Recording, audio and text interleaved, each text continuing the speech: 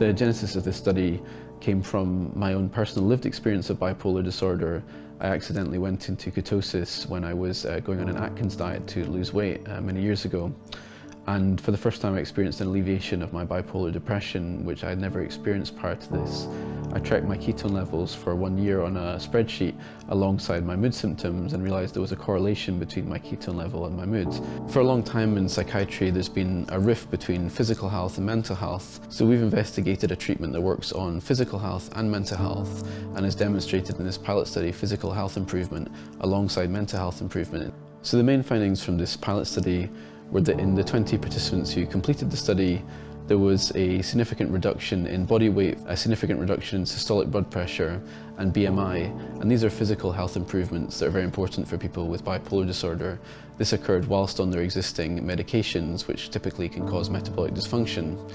We also saw a correlation between their daily ketone level and their daily mood assessments. So ketones correlated with improved mood and energy and decreased impulsivity and anxiety. And we also saw in the brain imaging a significant reduction in brain glutamate, which has been considered a marker of response to anti-seizure medications and is a very relevant metabolite in bipolar disorder research. On a personal level from the study, speaking to the patients, when they described their improvement, it wasn't an improvement that allowed them just to survive or to get by in life, but it was a change to a state of thriving and thinking about their future and engaging with their family and their responsibilities in life in a way that they never could have done before.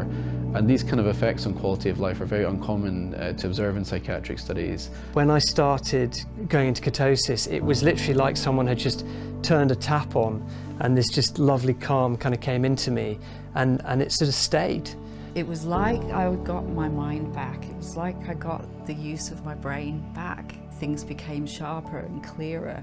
I got a sense of clarity and calmness, and I could just think, I could make sense of things. And I think this is why we owe it to patients to investigate this further and try to understand how many people and what type of people this could help.